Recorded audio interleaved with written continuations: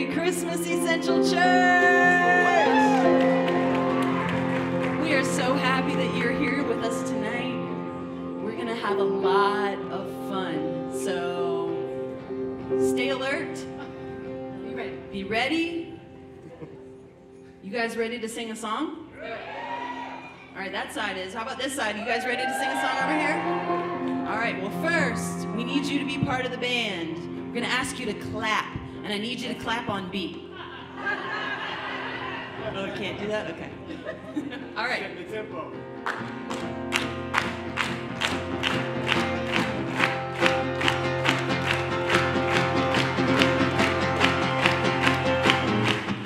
Joy to the world, the Lord has come.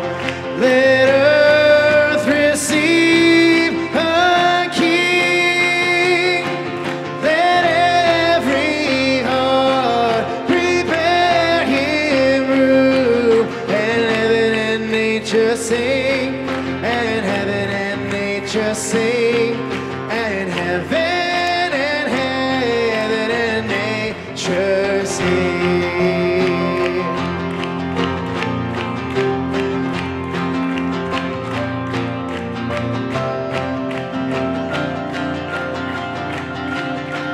Joy to the earth, the Savior reigns. Let men their songs employ,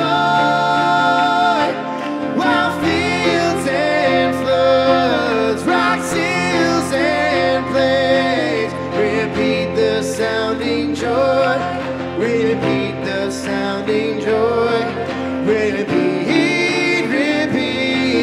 the sounding joy.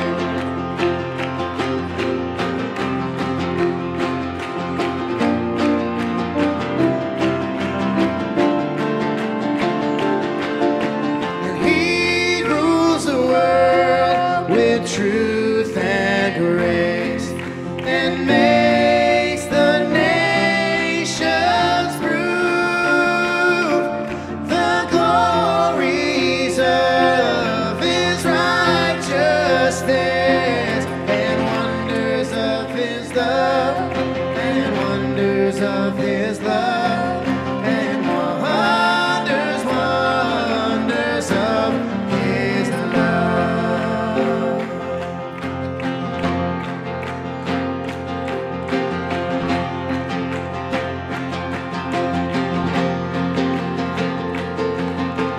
He rules the world with truth and grace, and makes the nations prove the glories of His righteousness, and wonders of His love, and wonders of His love, and wonders, wonders of His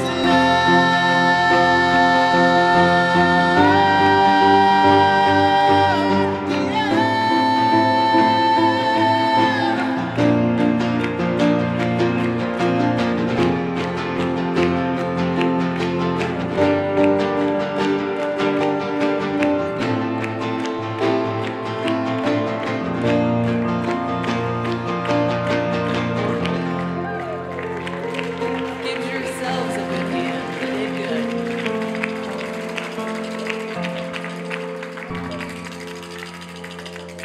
Welcome. Merry Christmas. Hey, hey, hey, hey, hey, hey. More cowbell.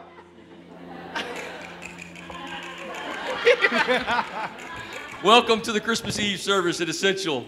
We're glad you're here. It has been a wonderful and fabulous year. I'm going to do a couple of quick announcements because we won't have service on Sunday. There will be this service will be online at 2 and 4 Christmas Eve, and then after that it'll be available if you want to watch it again.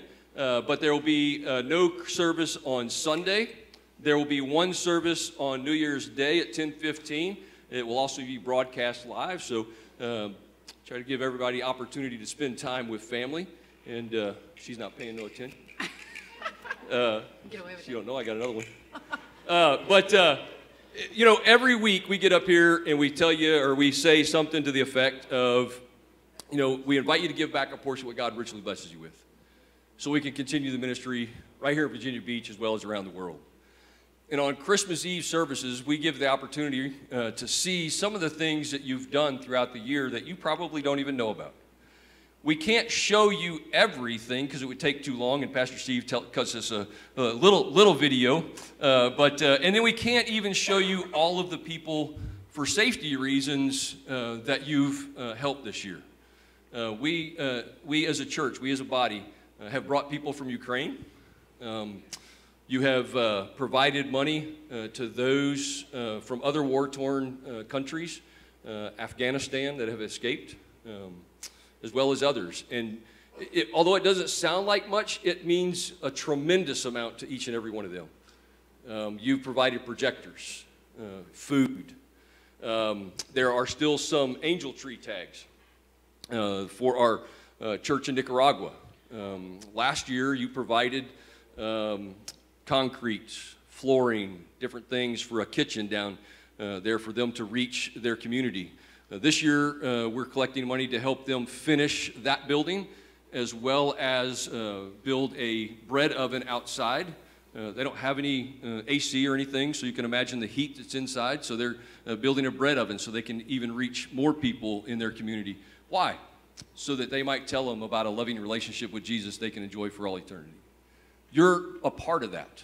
And so it's just an amazing opportunity for you to see what God is doing through your generosity. And so we put a little video together, invite you to watch that, and then we'll continue some singing. Brothers and sisters from Essential Church, today we are very excited, we are very happy. We are with the kids from the community, with Pastor Carminda and her supervisor. We are so happy because today it is the opening of the building, of the classroom you supported us to build. So we want to say thank you very much for supporting us. Thank you very much for investing in the education of the kids. Now the children will be receiving their class in better conditions with the new classroom. So thank you very much. May God bless you.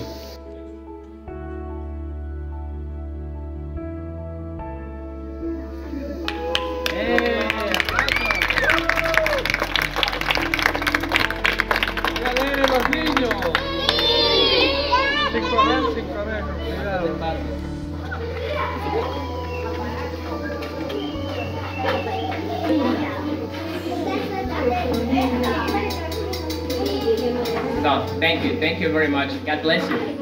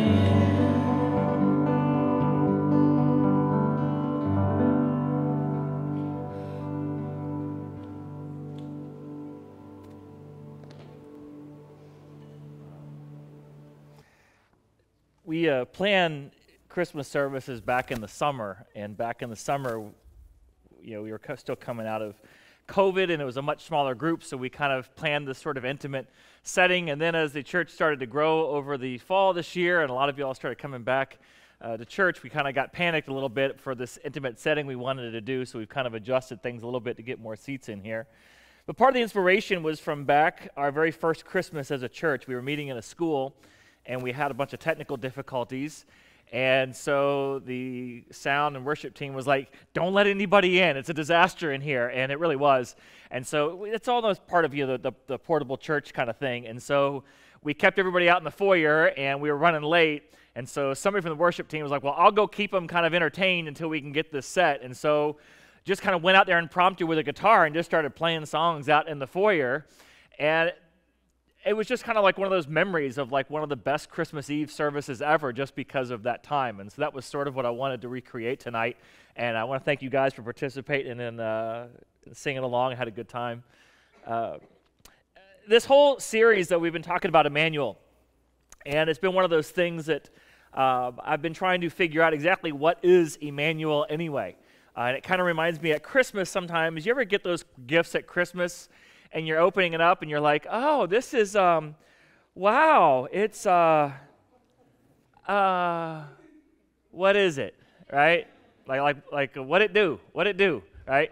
So I had some of those tonight. I wanted to see if maybe y'all could figure out, like if you were given this in your stocking, man, you guys know right what that is right there, right? Do you have one of these? Would you like one of these? Here you go. Well, actually, now when I first pulled this out, Pastor Alex looked at that and he goes, oh, yes, I am. Oh, yes, I am.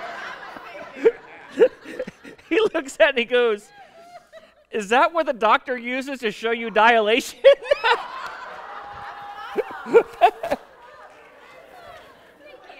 There you go.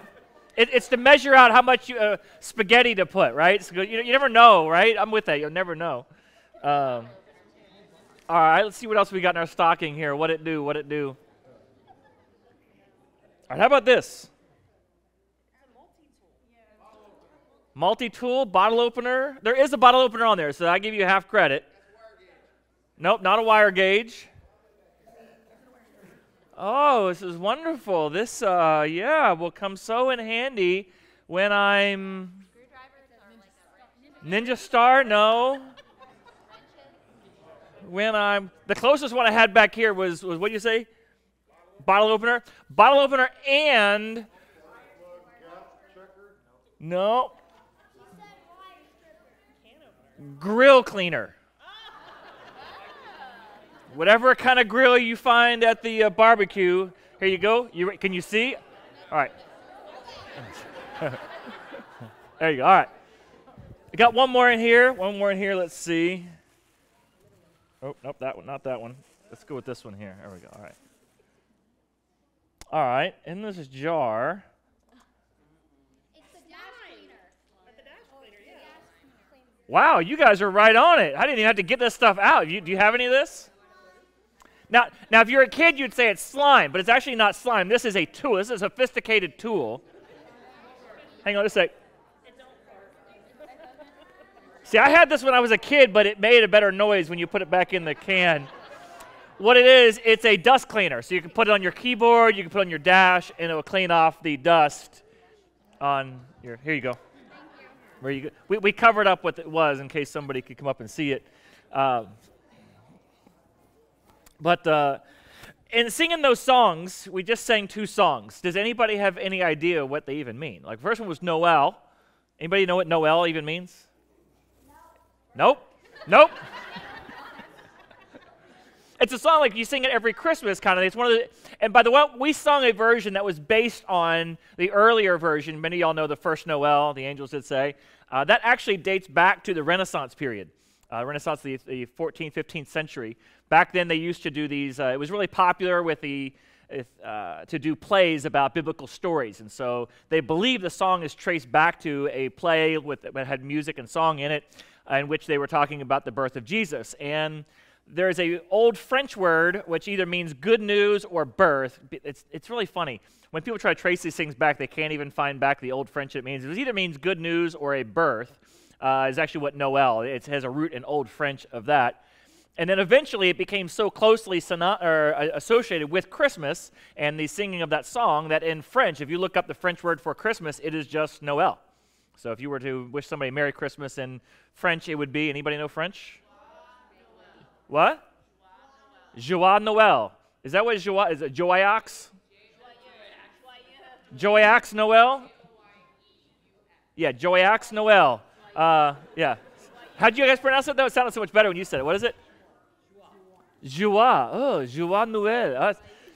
That's the thing. French is beautiful if you know how to pronounce it, but if you don't, wow, it's real bad. The other song, O Come Emmanuel, is actually much older than that. It actually goes back to the 8th and 9th century, back when they would chant. There was like 7 O songs. There was like O Adonai, O something about David, O Dayspring, and the last of them was O Emmanuel. And what they would do is they would chant or sing that song, and then they would read a passage from the Psalms or one of the songs about Christmas, whether it be from Isaiah or the book of Psalms or even Mary's song that she sings. And there were 7 of them. The last of them was O Emmanuel. And if you look at, they loved acrostics back then. Acrostics is where the first letter spells out something. So O, and then whatever it spells out, let me make sure I get this one right. It spells out a Latin phrase which means, I will be present tomorrow. And so sort of the crescendo of it would be singing O Emmanuel, which means God's with us, and the acrostic is spelling out, I will be present tomorrow, this picture of Christmas that I will be present tomorrow. I will be here, I have been here, I will always be here. And so the song is really just all about I will be here. And it comes out of Matthew chapter 1, verse 20 to 23, where he says, this is the angel was talking to Joseph about Christmas. He says, but after he considered this, an angel of the Lord appeared to him in a dream and said, Joseph, son of David, do not be afraid to take Mary home as your wife, because what is conceived in her is from the Holy Spirit. And she will give birth to a son, and you will give him the name Jesus, because he will save people from their sins. And all of this took place to fulfill what the Lord had said through the prophet, the virgin will conceive and give birth to a son, and they will call him Emmanuel, which means God with us. So as I was moving through just kind of studying this word, God with us, and thinking about it, I was trying to think, like, when do we talk about God with us? You know where it comes up most with Christians? Where? Tragedy. We do talk about it some at tragedy. Most of it, people, though, they say it without even thinking that they're saying it. It's in our prayers. Oh, Lord, just ask that you watch over us and be with us while we're traveling this Christmas. Oh, Lord, just ask you to watch over and be with us as we're sitting here tonight and during this. Oh, Lord, I just ask you to watch over and be with us as I put up with this kid. You know, it just rolls off our tongue. Oh, Lord, just watch over and be with us. And we say it like we don't even know what it means. It just sort of comes out. But the whole picture, as we've been sort of exploring here, is that it means God with us. The bumper for the series, it's this clip I've been using from Charles Spurgeon. Charles Spurgeon was probably the first modern megachurch pastor. He was over in England, had a church of 5,000 to 6,000 people back in the 1800s, which was, amazing back in that day. Long before multimedia and everything else, he had this church of 5,000 to 6,000 people in England. And this was a sermon that he had preached about Emmanuel. I'm just going to replay it for you if we could. I just want you to listen to the beauty of the way he explains it. God with us is eternity's sonnet, is heaven's hallelujah, is the shout of the glorified, is the song of the redeemed, is the chorus of angels, and is the everlasting oratorio of the great orchestra of the sky. God with us, Emmanuel. It is wisdom's mystery, God with us. So Pastor Alex found that clip, and he's like, I think I got the perfect thing for Christmas, for the Christmas series bumper, and he plays it for me. I go, that's beautiful. I have no idea what it means, but that's beautiful. And as I'm listening to it, I listened probably 3 or 4 times, and the only thing that came to mind was this clip from Shawshank Redemption. I have no idea to this day what those 2 Italian ladies were singing about. I like to think they were singing about something so beautiful it can't be expressed in words and makes your heart ache because of it. I tell you, those voices soared higher and farther than anybody in a great place dares to dream. It was like some beautiful bird flapped into our drab little cage and made those walls dissolve away. And for the briefest of moments, every last man at Shawshank felt free.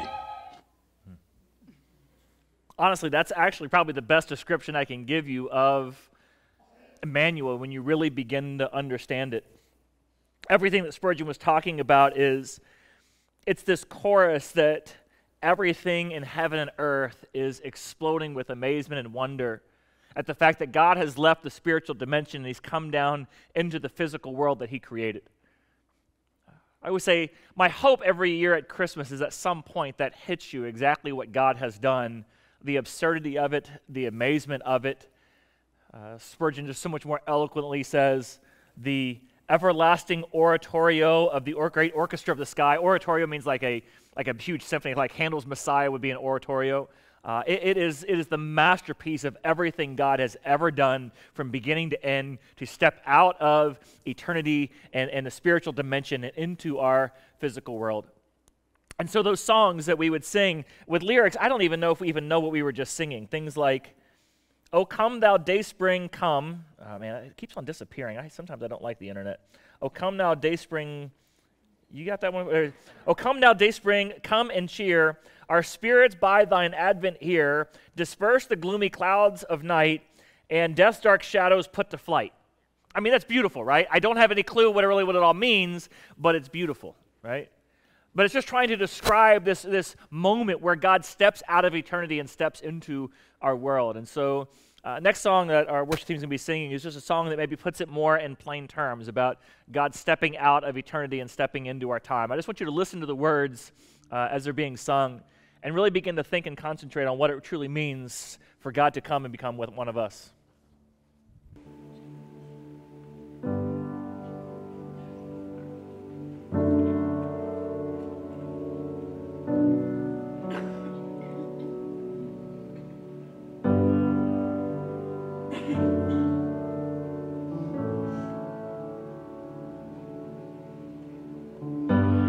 Tore the night apart and ripped the silent skies in half.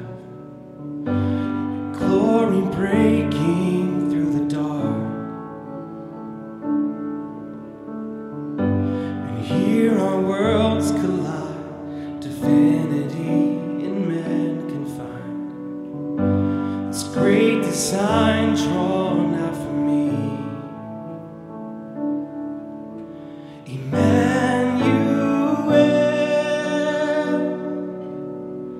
God with us,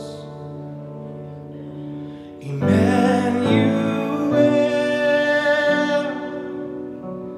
hallelujah.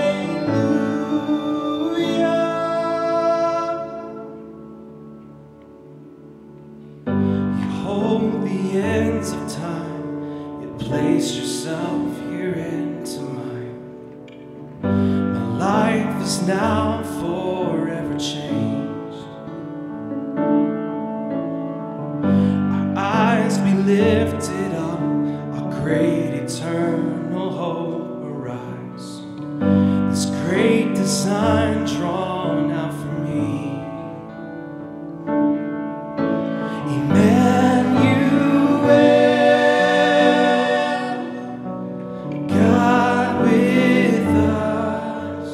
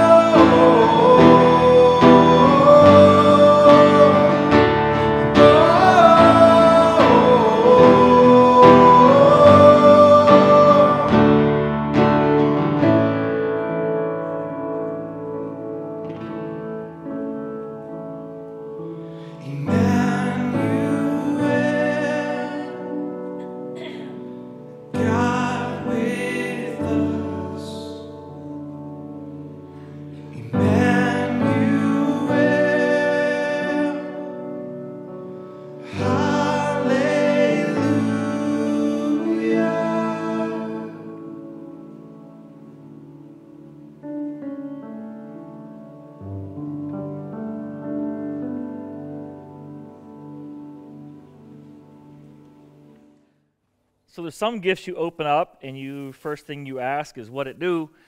There's other gifts you open up. Maybe once you realize what it does, you're like, oh my gosh, that's the perfect thing. Some of you like right now are wanting to go out and get that little spaghetti thing so you know how much spaghetti to cook. I just cooked spaghetti this past week for my kids, and I was wondering the same thing, especially with teenage boys. I don't know if that thing's accurate for teenage boys. I don't know if it's quite the same size. Maybe I need to add something to it. But there's other gifts that are just the perfect gift. Like somebody has to really know you really well to get the perfect gift. You know what I'm talking about? Some people are impossible to get for. Some people, like you see that thing, you're like, this is it. This is the perfect gift. So I need 4 volunteers to come up and open what might be the perfect gift. Anybody? You already got something, so not you. Anybody? Somebody has already got something. I need 4 people to come up, open the perfect gift. It's the perfect gift. Who doesn't want to get the perfect gift? Come on up. All right, come on. Just come on. I don't need to see your hand. I can't see anybody's hand. I need adults, though. I got to have adults. Sorry. No kids. Got to have adults. Sorry. All right, here we go. You got to come forward. I literally cannot see anybody beyond about the second row because the lights. See what I'm talking about? See, you guys can't see anything, can you? All right, here we go. All right, perfect. All right. Let's just, wait, we got too many. Okay, here you go. Here you go. I honestly don't know who got what here. So, all right, now what you have to do when you open the gift, you have to say this script as you're opening it. All right, you need to open a gift and say, oh, it's, and then you got to tell, see, they won't be able to see what you got. Can I borrow a microphone real quick? All right, so I'll hold this for you while I do it. So you open it up and you go, oh, it's, and then you say what the product name is. This stuff is the best for, and then you got to say what it does, okay? This will really come in handy for repeat what it does. And then you say, thank you, you must really know me and know that I needed some, whatever the product does, okay? All right, so you can turn around so you can face everybody. So let's see what you got. It's a box. All right.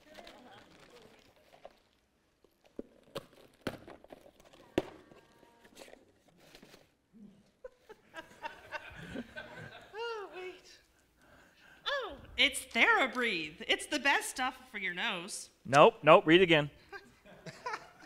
Oh, for your breath. Fresh breath. You got stanky breath.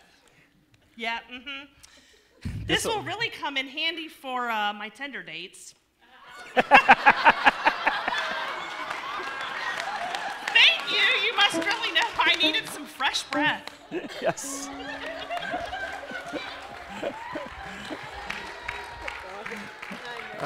Yep.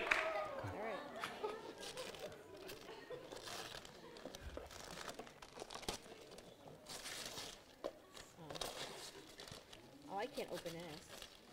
Go to the other side. There you go.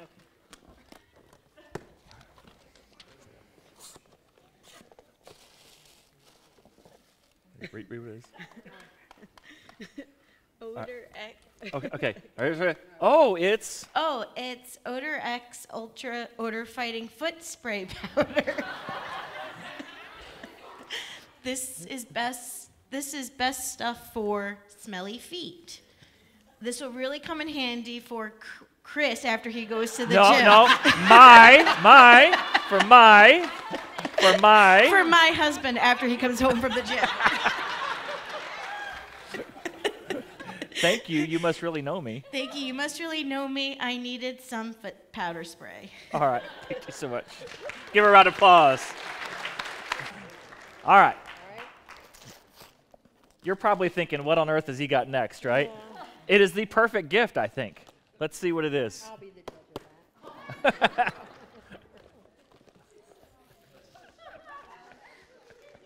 By the way, these were handed out at random. I just pulled them out, so. Oh my, it's any monkey butt. This is the best stuff for, I guess, the itchy butt. This will really come in handy for my dog's butt. Thank you. You know me so well. You're welcome. Give them all a round of applause. Thank you all. You see, there are some gifts that when you get them, there's this realization that they're saying something about you when they give you the gift. You with me on this? Like you probably been given some of those gifts. I know those were really mean, rude, embarrassing. I'm sorry for that. I let you all come up here on your own. I was not calling anybody up. That's why I let you. And by the way, don't you dare tell anybody what's going on. That's one of our rules Christmas Eve. You can't tell anybody what's going to happen at the service before they come. You just got to tell them to come. You can invite them. You just can't tell them what's going to happen, all right? But there are some gifts you get that when you open it and you realize that somebody thought of you and thought, you need a Dr. Now sticker. You need that on your refrigerator that says you're not going to starve. I think I actually need that on my refrigerator sometimes. Actually, I do. I have a real problem with this kind of thing. Or whether it be monkey butt or the stinky foot spray or the bad breath spray. They're basically saying something about you that you need to take care of. Now, by the way, what's funny about this is before COVID hit, we actually had this whole promotion ready for Easter, because we usually do some sort of like way for you to help you invite people to Easter. And there was, with the promotion that never was, because COVID hit and then we didn't ever use it, but we had already ordered it because you got to order stuff ahead of time. And so maybe it's a good thing we never actually used this, but we had cases of gum, essential gum. Actually, we actually had essential gum, some green gum. And the idea was that you were to give it to a friend, and it says, God breathed life into humanity, but yours smells like death. You need this. And then it says in small print, it's up to you to figure out whether I'm talking about the gum or the church invite. You see, never mind, I'll let you figure it out anyways. But the problem is, by the time COVID ended, the gum was expired, so we couldn't use it. But several people on staff have already used it, though, to see if it's still good. It's a little crunchy, but once you kind of get some flavor into it, or once you start chewing it, it actually works. At your own risk, if you want some on your way out today, you're welcome to take some with you. Even if you put in other gum and give it to somebody this Christmas, I don't care. Do with it what you will, but if you... Yeah, exactly. But if you chew it, you're doing it at your own risk. If I said that very clearly, it is expired. It is at your own risk. And you're taking it for novelty purposes, not to be consumed, at your own risk. All right, so anyways, that's outside. Oh, one other last story I got to tell about the monkey butt thing. Do you know how embarrassing it is, though, to go buy these things? So... No, it's different places. I try to get stuff on Amazon when I can. The monkey butt was going to take too long to get here. So Pastor Chris is like, oh, no problem. I think he looked it up online and saw they sell it. Where do you think you'd find monkey butt? Close on the Ace Hardware, because somebody's probably shopped for it. Tractor Supply, that is correct. Tractor Supply, where everybody would go to get it, right? So Chris is like, oh, there's one up on the peninsula. Kelly's up there right now. I'll send her. So Pastor Chris sends his wife to go get some. And, you don't have time to explain it, the whole, well, this is all for Chris. You guys still don't even know why I've done this yet. Kelly didn't even know why we were doing this yet. So she goes in and she asks. They have to get the manager. He doesn't know. But as she's leaving, he goes, well, I hope you find something to help you with your problem. I ended up having to go to the store here in Red Mill to find some. And yes, it was very awkward to walk, because where on the earth would you find this in Tractor Supply? They don't have like a pharmacy section at Tractor Supply, right? So I've got to go ask these two young 20-somethings if they know where monkey butt is. And they're looking at me like, we sell that? And then I've got, handfuls of it as I'm walking up to the cash register. I said, it's for ladies. Clearly it's not for me. It's actually lady monkey butt. So why all of that? Well, there's something we sort of skimmed over when I read that passage out of Matthew, which talks about Christmas. In Matthew, when he talks about the Christmas story, he says, and you're to give him the name Jesus. You're to give him the name Jesus because he will save people from their sins. See, at the heart of Christmas, and the reason why we give gifts, the reason why we're out there trying to find the perfect gift for somebody, is it's all a reflection of the fact that God gave us the perfect gift at Christmas, which was Jesus. But the thing about a gift is to say it's the perfect gift and it's just what I needed. Oh, Jesus. That's just what I needed. To say that Jesus is a perfect gift is also an admonition that your life is full of sin. And to be honest, in church we won't mind talking about sin, but if we're anywhere else, we don't like talking about ourselves and our own sin. We make mistakes. We messed up. I wasn't thinking clearly.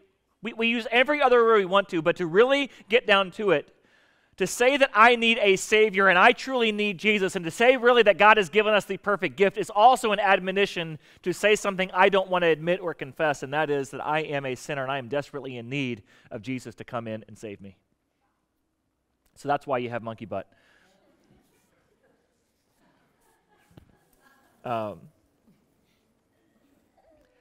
Which is why at Christmas, it's hard to keep holidays apart from other holidays, right? Like, we always have these things with, when is the store going to start putting out Christmas stuff? Can you start playing Christmas music before Thanksgiving? Is Christmas taking over Thanksgiving?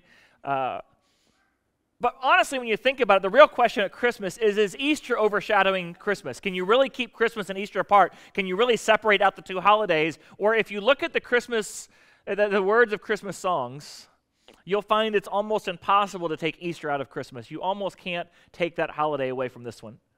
They just seems to always creep in. And so as we were looking through different songs that talked about Emmanuel and God being with us, you'll notice in this next song that we're going to be singing, the message of Easter is all over this song. Because to truly understand that Christmas is the perfect gift for us, we have to recognize that the ultimate gift of Christmas came to its fruition at Easter. So with us, we put the words up on the screen, by the way. You can sing along if you want, but really it's just so you can focus in on the words of the song, that they might hit you in a way that wouldn't otherwise if you were just listening to these things that casually on the radio.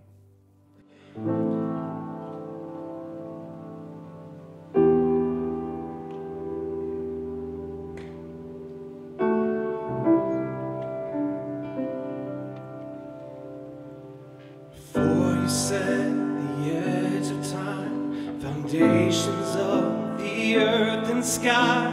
You saw it all and said that it was good. The joy was set before your eyes. You knew that you would give your life. You saw it all and said that it was good.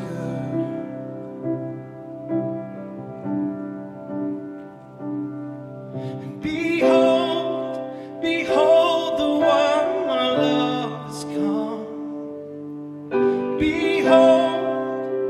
Behold, the one our King has come.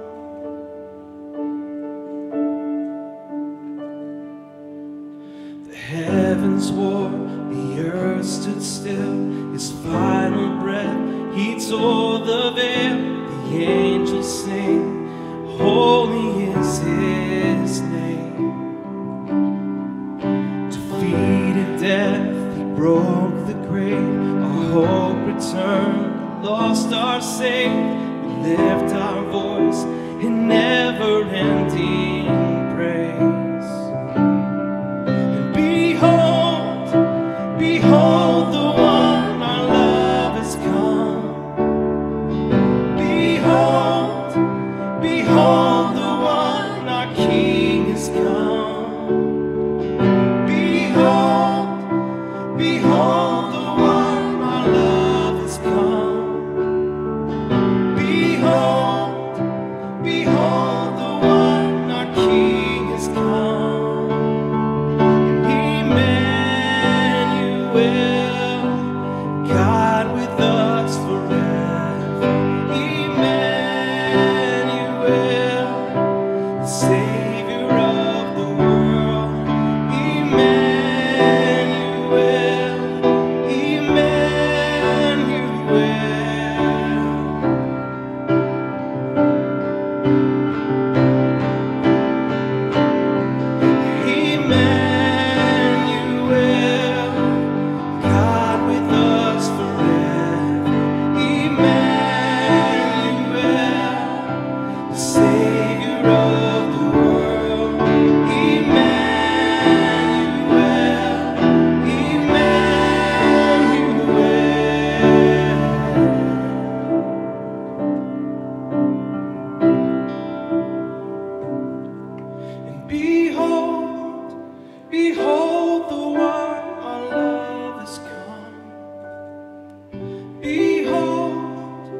Behold, the one, our King is come. Behold, behold, the one, our love has come. Behold, behold, the one, our King is come.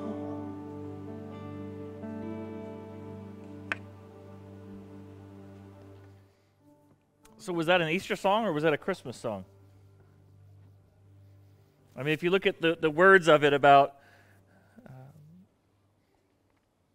the heavens war, the earth stood still, his final breath, he tore the veil. The angels sang his holy name, he defeated death, he broke the grave. Our hope returned, the lost are saved, we lift our voice in never-ending praise. I mean, really, other than the line Emmanuel, everything else about that song really is an Easter song when you think about it. The whole thing is all talking about what Jesus Christ ultimately did on the cross. And so at Christmas, it's impossible to not allow Easter sort of to creep in on the story. So what is it about Emmanuel, God with us forever, that is so special? What is its tie with Easter, and what does that really mean to us? And to really understand this, I kind of have to give you a little bit of understanding about the Old Testament. And the reason is because you all live in New Testament era. I mean, we've all been alive since, the New Testament has been around for thousands of years before we came along. And in the same way that you can look at the video up there of the children walking into a feeding center. And by the way, you all did that. That building that's there, you all did that. That was just a dirt floor with a shack of a sides, and you all came in and basically concreted that floor and fixed that place up so they would have a schoolhouse and a place to eat. And this year, like what Pastor Chris was talking about, you're going to be putting the kitchen on the back so that way the heat of the kitchen doesn't just make that whole place one big oven.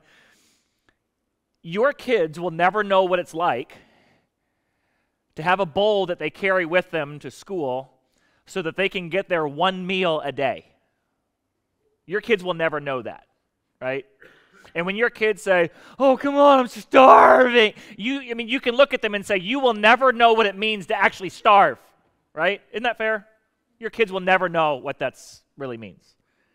You just can't have any concept of it. And you at least can maybe take them to go visit a place like Nicaragua, and maybe they could see and experience it from a distance, but they still don't know what it's like, okay? And when we say we feed those children every day, they're getting one full meal. They're not getting the full 3 courses. They get one full meal a day, and it's enough to sustain them. In the same way that you don't know what it's like to live with that reality, you also don't know what it's like to have lived in the Old Testament days and time. And the reason I say that is because you live in this era of God with us, of God in us. But back in the Old Testament, it wasn't always so. If you go back and read the story of Samson, Samson was one of the leaders of Israel back in the book of Judges. Samson was sort of like the Hercules of the Hebrew story, and he had great strength. But he had great strength. It was a gift that God had given him, and in part it was connected to the fact that he had made what was called a Nazirite vow. And when you made a Nazirite vow, there were 3 things that you were vowing to never do. One of them was that you would never drink wine or anything that came from the vine of the grape.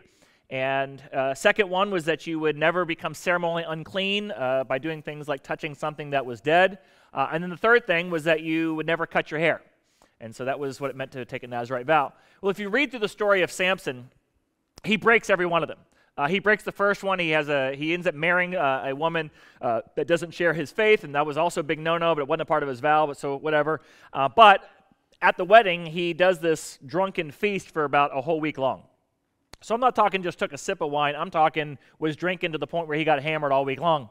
And then later on, he ends up seeing a lion on the side of the road, and he goes over and he tears that thing apart and does some stuff with that. He also, uses a bone as a weapon in war, and so he doesn't care anything about that vow either. And then if you know the story, he eventually meets this girl named Delilah, who's no good for him, and she desperately wants him to be captured and sort of, basically get a payoff for it. And so he starts toying with the idea of maybe telling her about his vows and where his strength lies, and the fact that He only has the strength because God's given it to him. And so first he says, well, if you were to bind me with cords, and then that was out of a lie. And he says, well, if you were to braid my hair, and he's getting close to it. And eventually he tells her, well, if you cut my hair, well, then that would be the final straw between me and God. And sure enough, she does just that. Well, every single time that Samson had sort of toyed with this, when he drank the wine and got drunk, God didn't do anything. He kind of let him slide, gave him some grace there. When he touched the dead animal, God gave him grace and let him slide there. But when he finally cut his hair, God said, that's it, that's enough. And there's this very disturbing and scary moment that you read in the story. It says, when Samson awoke from his sleep, he thought, now by the way, people are coming to attack him. And every single time that people come to attack him, he's able to fight them off because of his great strength. And it says, he woke from his sleep and he thought, I'll go out just as I have before, and I'll shake myself free. But he did not know that the Lord had left him. That's a scary moment. Later on, as you read through the scriptures, in the next book of the Bible is 1 Samuel. In the book of 1 Samuel, they finally anoint a king to be over Israel. His name is Saul. Saul, just like Samson, a lot of the other leaders, he does a lot of things he shouldn't be doing again and again and again, and God gives him grace, God gives him grace, God gives him grace. And then eventually he finally pushes it too far, and Samuel the prophet comes to him and says, that's it. God's removing the kingdom from you, and he's moving on. And that's when God ultimately anoints David to become the next king. And it says in there, right after this happens, in 1 Samuel 16, now the Spirit of the Lord had departed from Saul, and an evil spirit came and tormented him, and he ends up having a lot of headaches because of this. And then it says in there that, actually this was the opening for when David actually kind of came into the king's court. David was really good at playing the ancient guitar, and so he would ask for David to come in and play guitar to kind of soothe his headaches, and that's how David ends up in the king's court to begin with, is right there because of this moment. But just follow me now here. So Samson has this amazing strength, and he loses it because of his sin, and God's Spirit leaves him. Saul, he has the ability to be the king over the people, and he continues to mess up and sin, and the Lord leaves him. David, if you know anything about David's story, David makes some mistakes as well, probably bigger mistakes even than Saul made. He has an affair. He has the gal's husband murdered to kind of complete everything so he can do what he wants to do. And a year goes by, nothing happens, but the prophet is now Nathan. So it was Samson, or Samuel, now the prophet Nathan, comes to him and calls him out on his sin. And David is freaking out. And if you read Psalm 51, I want to read you David's prayer. He starts off and he says, have mercy on me, O God, according to your unfailing love, according to your great compassion. Blot out my transgression, wash away my sin, cleanse me from my sin.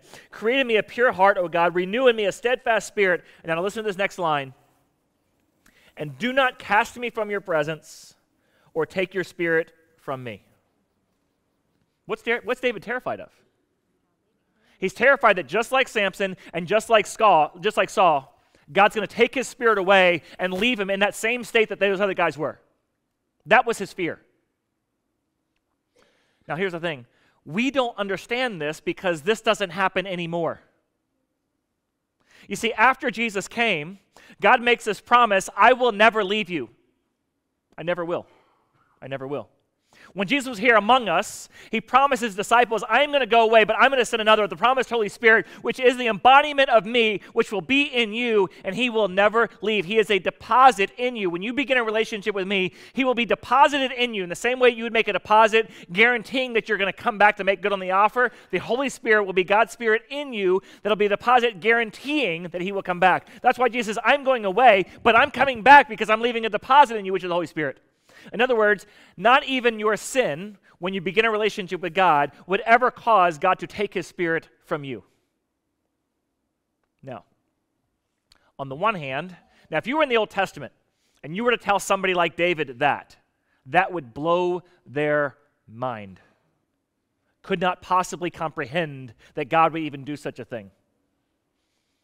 And quite honestly, when we really figure it out, a lot of people want to then take advantage of it. Wait, you mean to tell me that no matter what I do, God ain't going nowhere? There'll be two attitudes of that. One is, well, then I might as well just continue on going down this bad path. Others would say, When God's made that kind of a commitment to me, there's no way in my right mind I would ever want to take advantage of that. It says in Hebrews chapter 13, it says, never will I leave you, never will I forsake you. And that is what the true gift of Christmas is. It's a gift we just take for granted. It's a gift we don't even realize because we've been living in it for so long, everything in our life is completely immersed in it, we don't even realize how good we have it. It's like looking to your kids and saying, you know what you guys got this year for Christmas? You got to live in America. Merry Christmas. And they'd be like, no, I want something. And that's why when we come to Christmas and I say, you've got God with us, Emmanuel, aren't you excited about that? No, I want something else. We have a hard time grasping and understanding it because it's been such an amazing gift that you live with all your life, you don't even recognize what you have.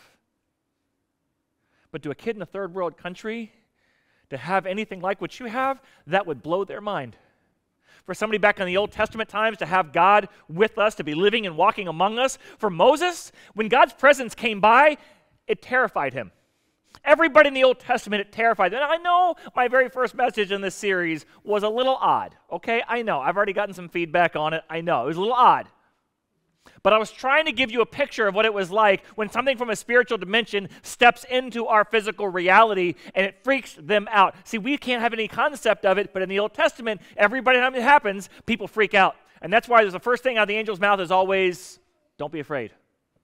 Why? Why would it say that? Because you freak out. Don't be afraid. God's coming. Now, anybody in the Old Testament hears that God's going to show up, they would run because they'd be terrified of God's presence. So how does God come? As a baby. Even Ricky Bobby likes that one. Right? But it came as a baby so that you would understand and know that God wants to be close. He didn't want you to be afraid. He wants you to realize this is a gift for you. But to truly receive this gift, you have to recognize how much you need this gift. You have to recognize I truly am a sinner and I'm in desperate need of a Savior. I need Jesus. I need God with me in my life. Now, as hard as it was to accept those other gifts earlier, for some of you, it may be really difficult to truly accept Jesus Christ. Because that would actually mean that you would have to say, I'm not in control of my life. There is a God who has say over my life. I'm responsible and accountable for the things that I've done, and I desperately need to be forgiven for what it is that I've done. For some of you, that's a step you made long ago. For some of you, it's a step you've been resisting for a long time. And tonight, I just want to invite you to receive that gift, this gift of Christmas, to receive God, to receive His grace, to receive His forgiveness. That you might understand that once you begin a relationship with God,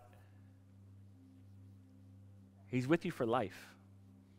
He will never leave you nor forsake you. There is no sin you could ever commit that would ever be so great that God would cast you out. David was terrified that would happen because back in the Old Testament times that happened.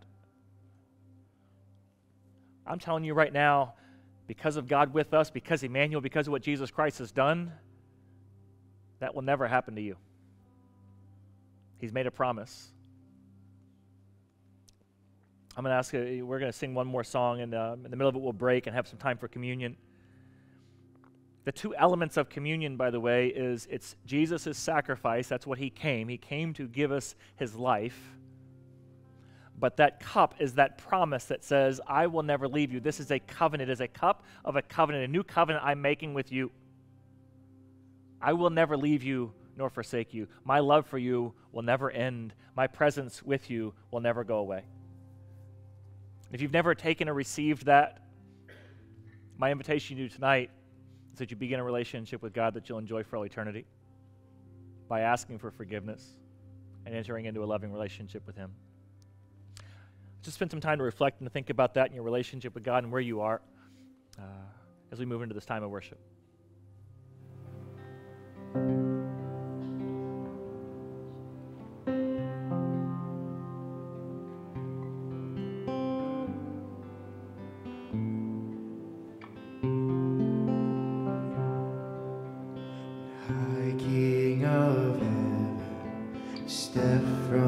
your throne, took on all flesh and made this world your home.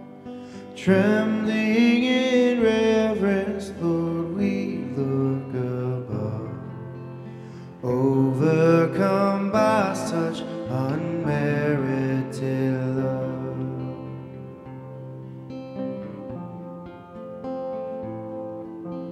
Jesus, my Savior, I bow at your birth, awed by the mercy that brought you to earth, leaving the angels in glorious light, for the deep shadows of Bethlehem's night. Oh, what a wonder, and how could it be? Oh, sacred mystery, the High King of heaven, oh Lord, to save me.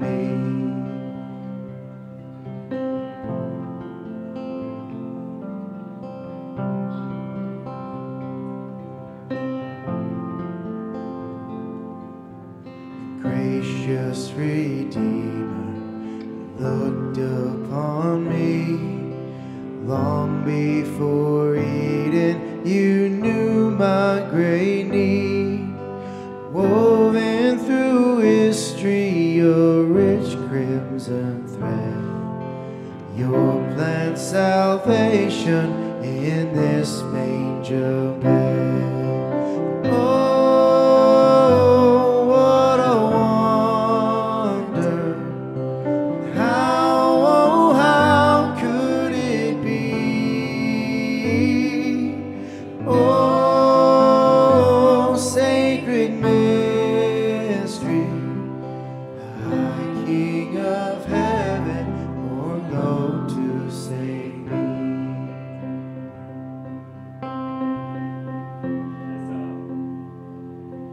Communion elements are being passed out. You'll notice there'll be some of you coming over your shoulder for some of you to reach around back. Communion is just that. It's a reminder of the gift that we were given at Christmas that was ultimately fulfilled at Easter, because you really can't separate out the two holidays. This is the gift. To accept this as the perfect gift for you this Christmas is to also admit it's a gift I desperately needed.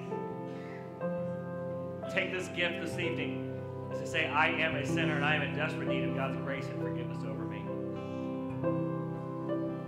So I invite you to, whenever you like during the songs as we are singing tonight, to take of this reminder. The cup, once again, is the promise that I will never leave you nor forsake you. It is a new covenant I'm making. It's a covenant of my love. See, in our day and time, we make promises, and sometimes we keep them, sometimes we don't. We always look for outs. With God, He has no outs on His covenants. Even if it costs Him the life of His own self, He keeps His word. So I invite you tonight, as we continue to sing and continue to worship, to share in communion.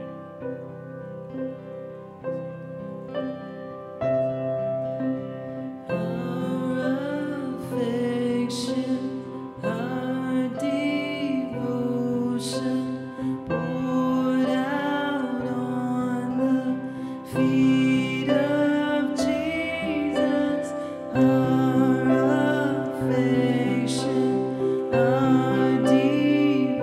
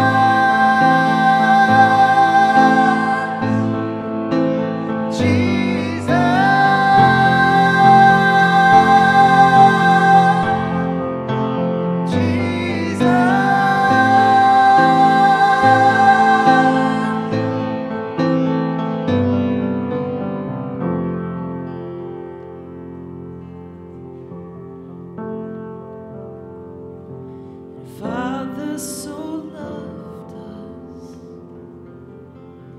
that he sent Jesus to us. We can't say thank you enough. We can't say thank you enough. We can't say thank you enough. We can't say thank you enough that you would come and give your life. You knew what it meant when you came. Still you came, Jesus. And still you came for me. We can't say thank you enough. We can't say thank you enough. We can't say thank you enough. We can't say thank you enough. 'Cause Jesus, we love you. Oh, how we love you. You are the one our hearts adore.